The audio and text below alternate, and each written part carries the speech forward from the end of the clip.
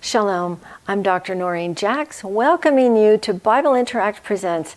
Thank you for tuning in to today's broadcast, which I hope and pray will be a blessing to you. It certainly was a blessing for me to prepare it. We have been studying the Gospel according to Moses. This is a study of the tabernacle in the wilderness. You have tuned in for session 4, the tabernacle coverings.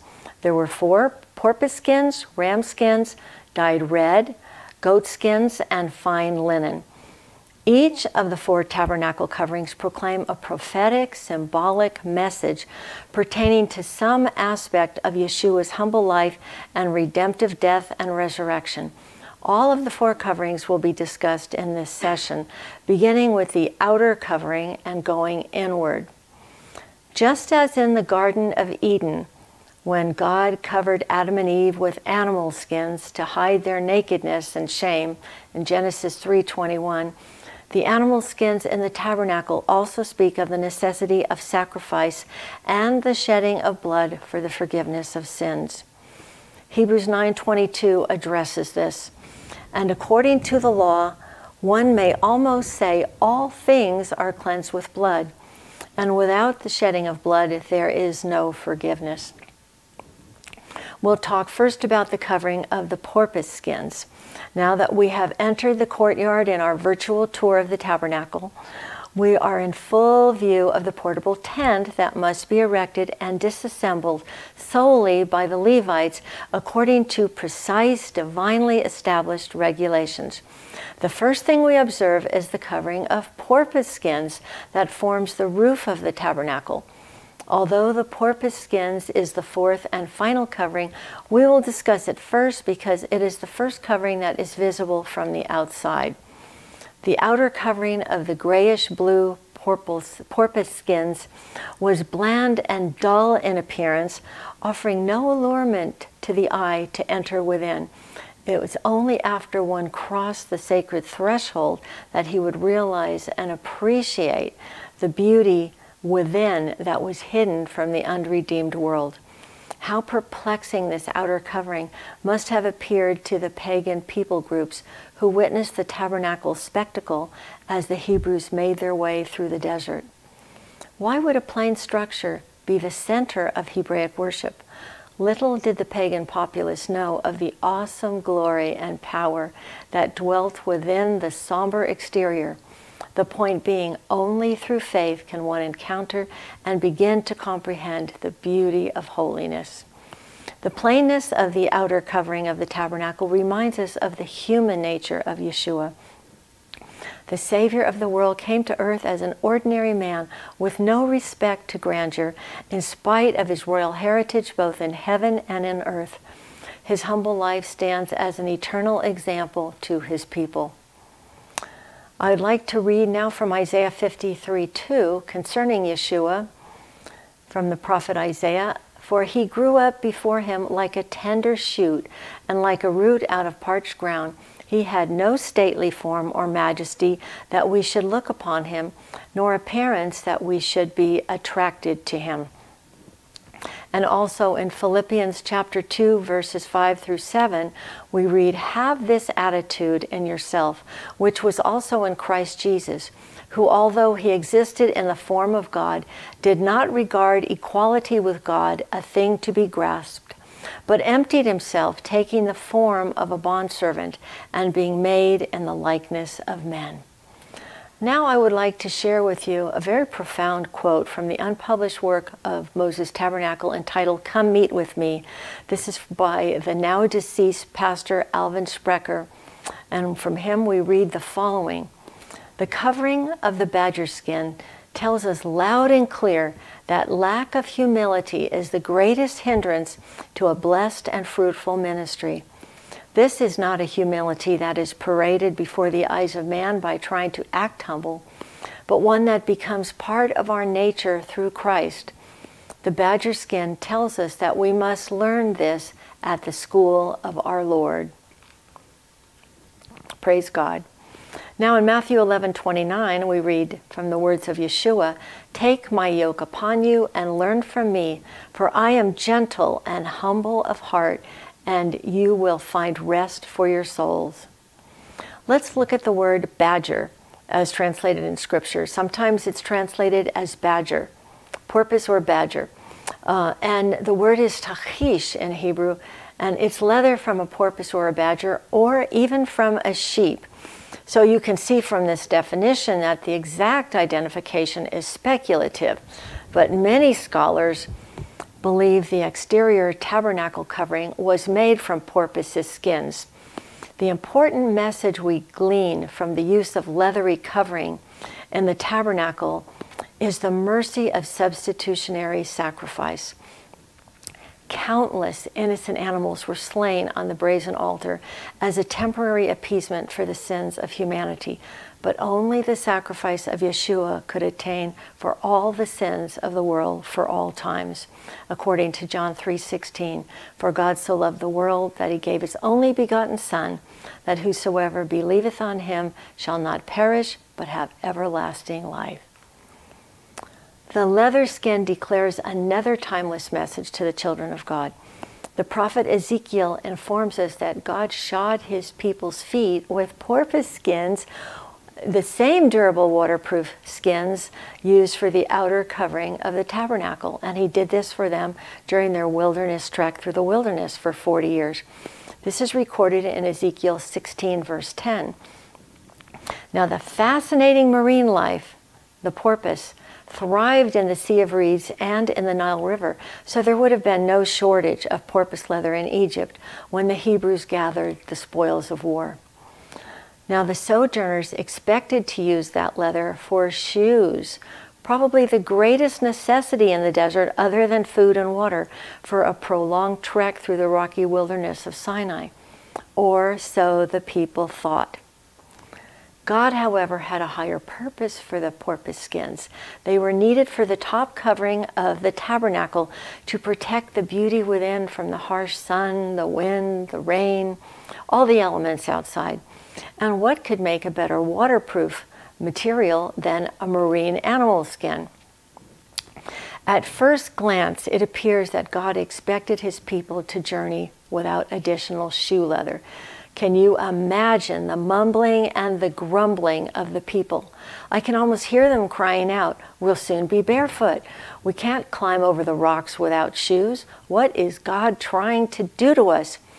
And if we're honest, most of us would have been muttering and sputtering and hollering right along with the rest of them. God, however, was working upstream on the needs of the sojourners, and he had a better plan, as always.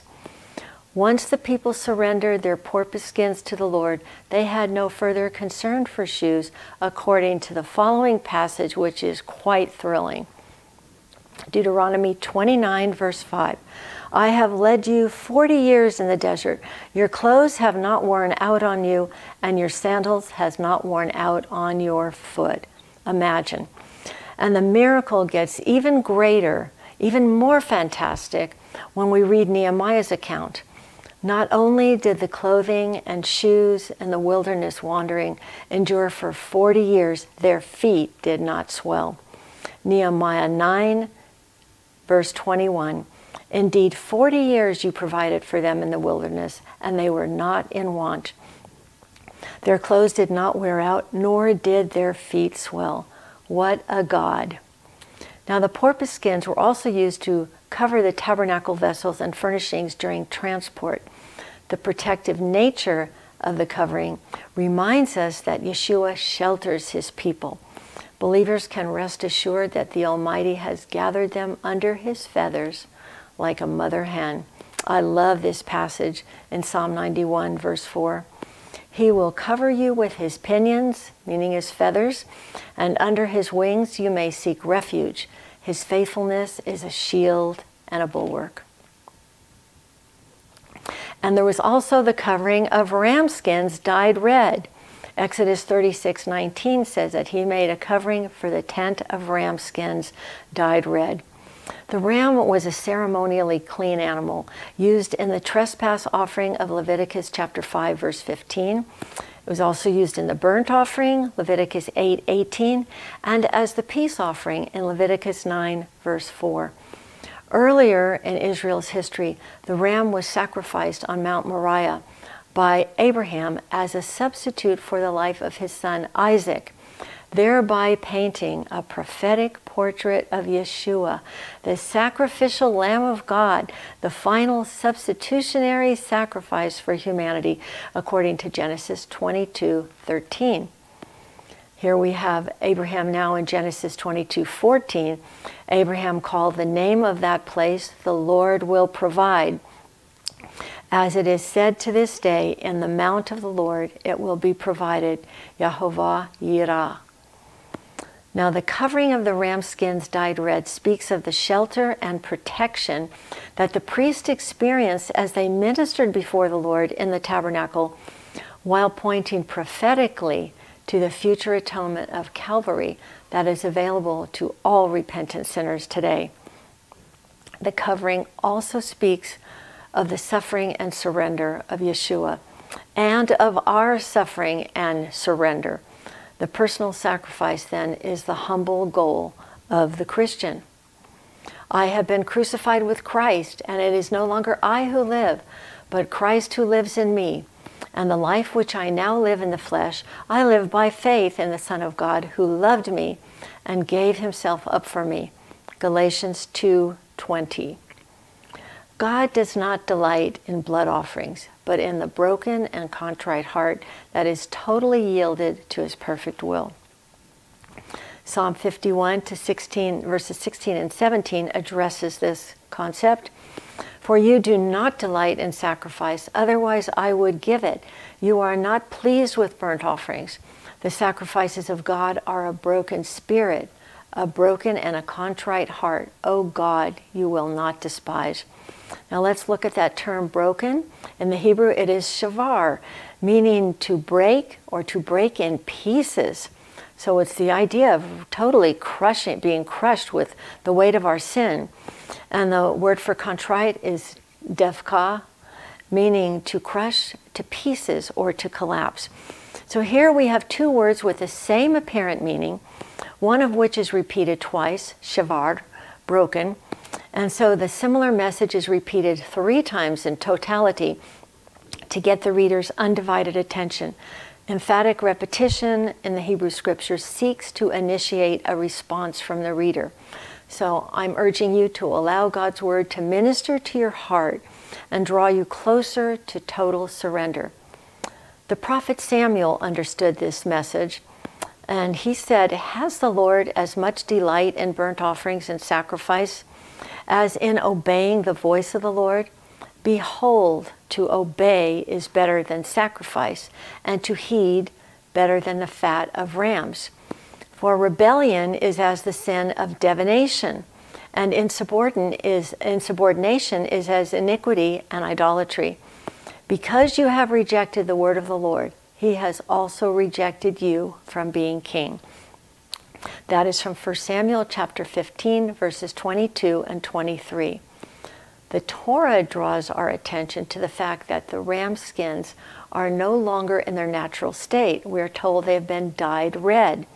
The act of dyeing something completely changes the color. It changes the nature of an object. It's no longer the same. Like the Greek term baptizo, meaning baptism, we must be completely immersed in God until we are no longer the same. Baptizo means to dip, submerge, or immerse. It speaks of sunken vessels or of the act of dyeing cloth. Once a fabric is placed in a vat of dye, its color is forever changed.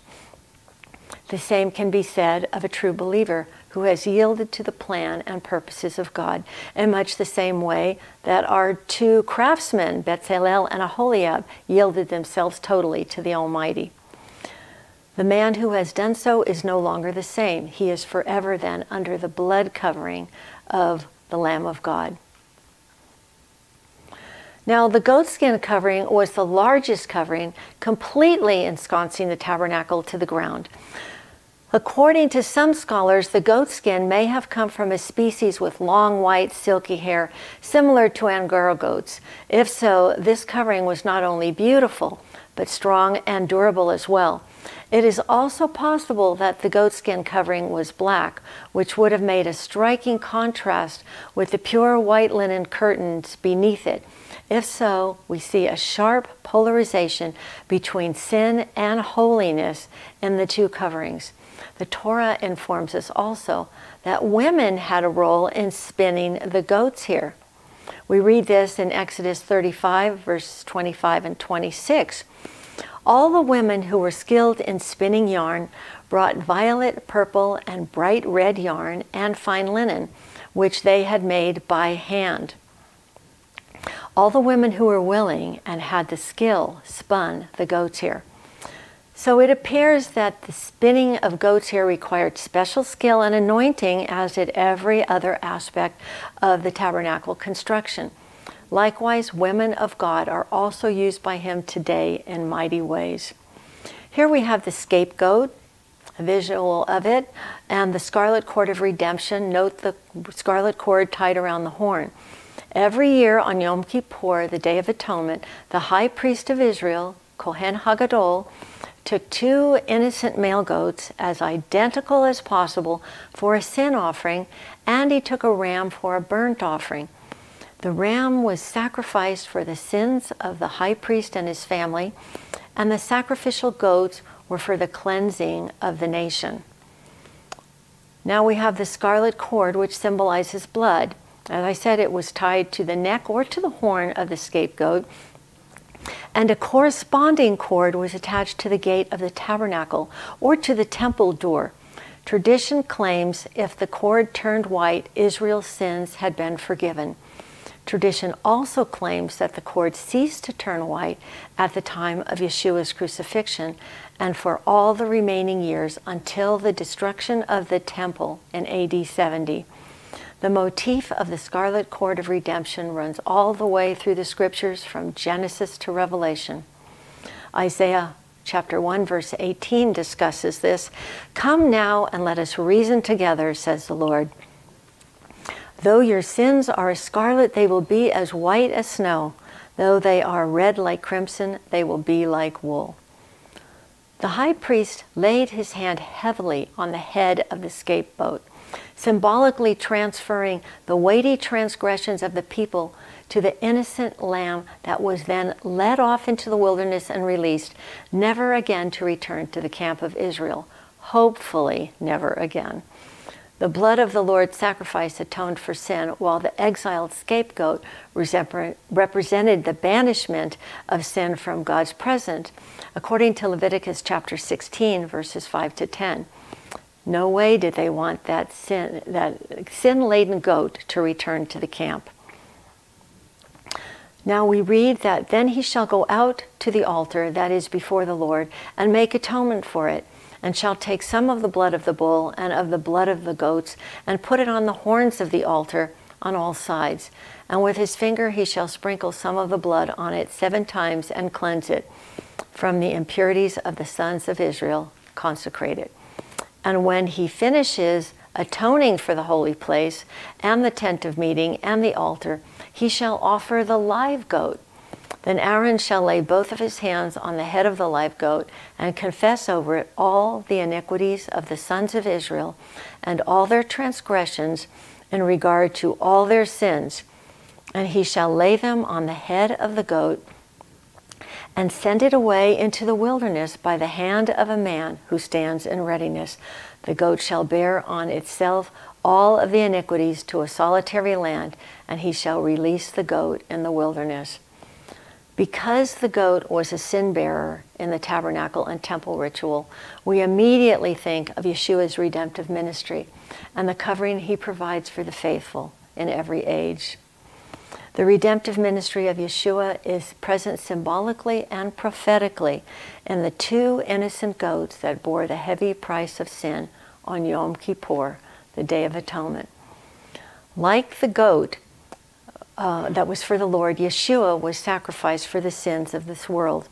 But he lives again in his resurrection, in his glorious resurrection, as foretold by the redeemed scapegoat for Atzalel, that was led away unharmed.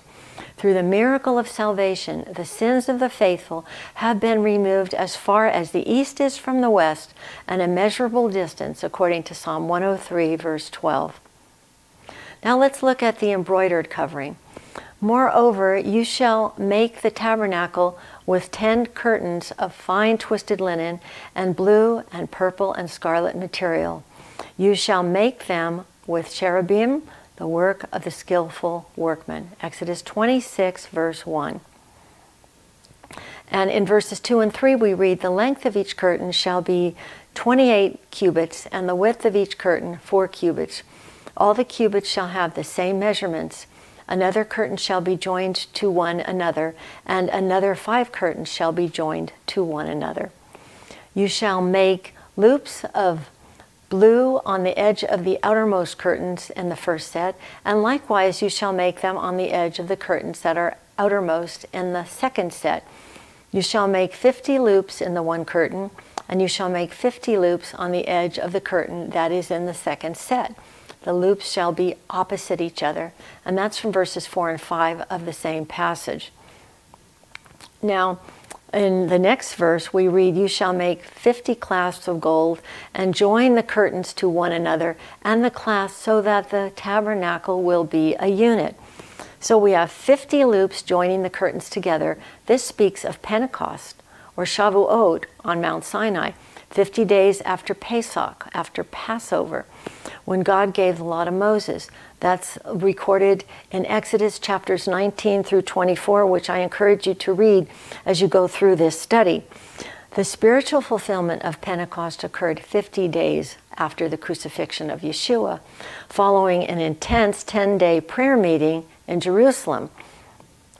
That is recorded in Acts chapter 2, verses 1 and 2.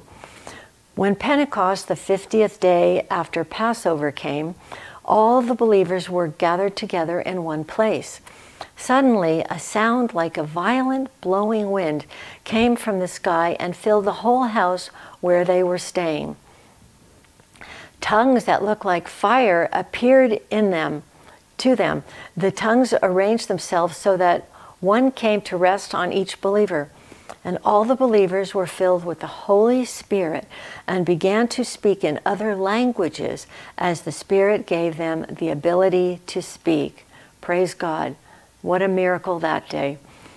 Now look at the tongues of fire in this graphic coming upon each believer, upon all the faithful at the Feast of Pentecost. The 50 loops also speak of the Jubilee year that occurred every 50 years. Jubilee meant freedom from debt and slavery and restoration of property rights. Yeshua's sacrifice was the ultimate liberator when he delivered his people from death, hell, and the grave. Hallelujah. Leviticus 25:10 says that you shall thus consecrate the 50th year and proclaim a release throughout the land to all its inhabitants. It shall be a jubilee for you, and each of you shall return to his own property, and each of you shall return to his family. Beautiful embroidered curtains covered the ceiling of the tabernacle, falling almost to the ground. Images of cherubim, or cherubim in Hebrew, hovering over the holy place and the most holy place, were skillfully stitched on the finely twisted linen. The cherubim are regarded as the guardians of the holiness of God. And it was the cherubim with flaming swords that guarded the Garden of Eden following the exile of Adam and Eve. That's recorded in Genesis chapter 3, verse 24. After he drove the man out, Elohim placed angels and a flaming sword that turned in all directions east of the Garden of Eden, and he placed them there to guard the way to the tree of life. Now let's look at this word cherubim, or cherubim. As I said, it comes from keruv in the Hebrew, meaning an angelic being or a guardian. And I'd also underline the word shamar, which means to guard. The cherubim were guards. the shamarim, we would say. They were guardians, protecting and treasuring, keeping, observing. This is a word also used of soldiers who guard their posts. The shamarim and the cherubim, they were guarding the presence, the holiness of Almighty God. It is believed that Ezekiel's visions of the four living creatures, a man, a lion, an ox, and a vulture, was that of the cherubim in Ezekiel chapter 1. The angelic being guarded the holiness of God also above the Ark of the Covenant. They were also on guard duty in heaven. Now we read in Revelation 4, 6, and 7, and before the throne there was something like a sea of glass, as clear as crystal. In the center, near the throne and around the throne, were four living creatures, covered with eyes in front and in back. The first living creature was like a lion. The second was like a young bull. The third had a face like a human, and the fourth was like that of an eagle. Each of the four living creatures had 6 wings and were covered with eyes, inside and out. Without stopping day or night, they were singing, "Holy, holy, holy is the Lord God Almighty, who was, who is, and who is to come." We have much more on this subject, and there'll be much more on this chapter in the workbook that I hope you will purchase. And in the meantime, just think about what you have learned today, meditate on the precepts, reread the scriptures, and perhaps even listen again and trust the Lord to bring you into closer, intimate relationship with Him as you seek Him with your whole mind, heart, soul, and strength. Shalom.